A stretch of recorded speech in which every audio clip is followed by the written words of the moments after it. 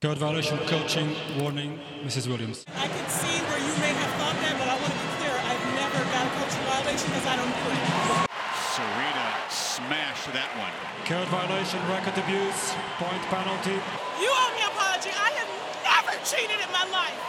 And you stole a point from me. You're a thief, too. Code violation, verbal abuse, gang penalty. This is out. Excuse me, I need the referee. I don't agree with that. This is not fair. But to give me a point to lose a game for whoever's saying that is not fair. It made me feel like it was a sexist remark. I mean, like, how he's never took a game from a man because they said thief.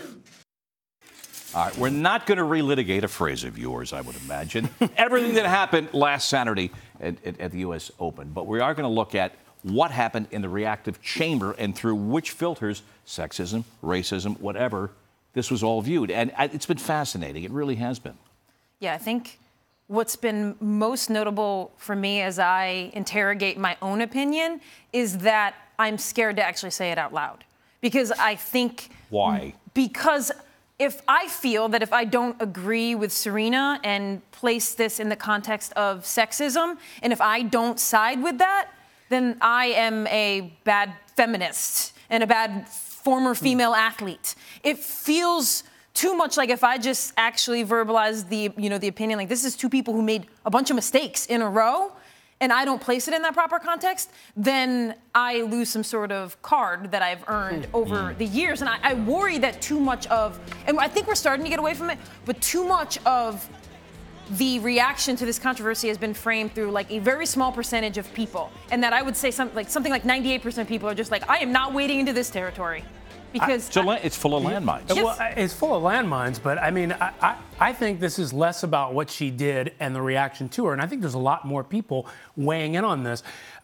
For years, we saw John McEnroe, Jimmy Connors, all these antics on the court, and they were almost viewed with reverence by the American public. Look at these guys speaking their mind. They're not afraid. They're fighting the man. When Serena, who is undisputably the biggest draw in tennis, the reason why people watch tennis, the casual fan other than the people who watch every week, when she has an outburst, it becomes not only about her, it becomes about this larger issue of how she should behave. Why did she have this outburst? The Australian newspaper then publishing these cartoons, it becomes into the racial area because then it becomes, let's demonize her in a way that is racially inflammatory.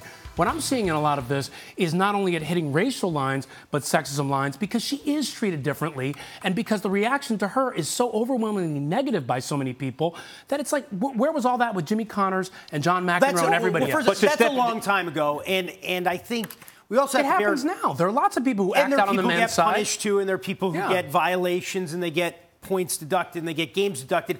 I think there are two different issues here, though. It's, the issue is, has there been systemic racism? Has there been systemic sexism in this sport? There is no doubt about that.